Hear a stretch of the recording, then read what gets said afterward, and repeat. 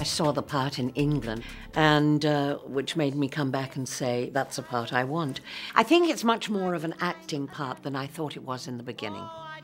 I think there is a depth that even Stephen Daldry, the director, has said that usually he has cast this part with old hoofers who could sing and dance the bejesus out of it.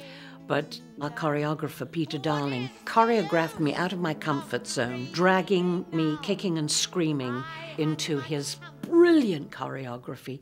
I mean, I have to go nuts at one point, and that was very hard for me because I'm sort of a bit of a control freak. And to really let loose, let rip, and be this dotty old grandma is very exciting. I think at the point that the show starts, she and Billy are the real people who are connecting on that stage. I think Grandma is the only person Billy can turn to for a little affection, and I think it's when she starts to sing about what it was like when she was married and used to go dancing was the best part of her life. So something resonates in him about dancing, I'd like to think. And that's what I think she brings, is a warmth and a compassion to Billy and what he's going through.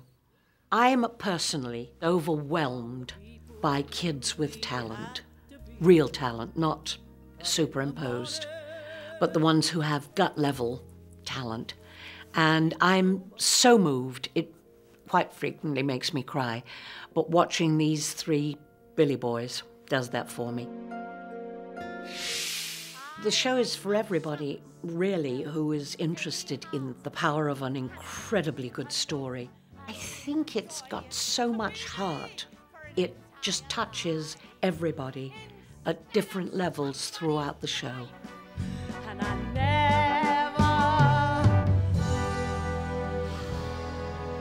would be sober.